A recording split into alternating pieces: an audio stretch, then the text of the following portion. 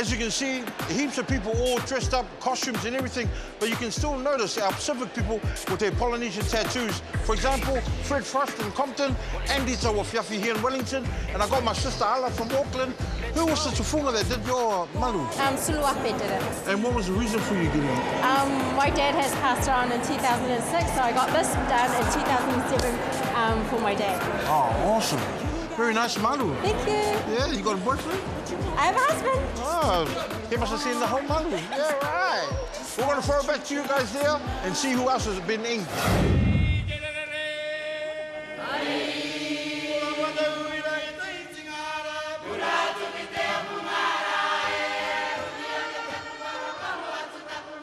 I'm in Hukiavave. I'm of Cook Island and Māori descent. My father hails from the Cook Islands, his mother's from Aitutaki and his father's from Rarotonga, and my mother is New Zealand Māori from here in Aotearoa.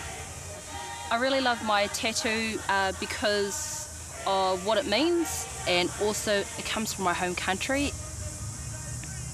I got this done in the Cook Islands last year in July, and basically in the tattoo is the lizard or the moko, and that represents a guardian, but it's also a cheeky animal, which is very much what I'm like. I'm quite a cheeky person. And also the tipani, or the flower, represents the beauty of the islands.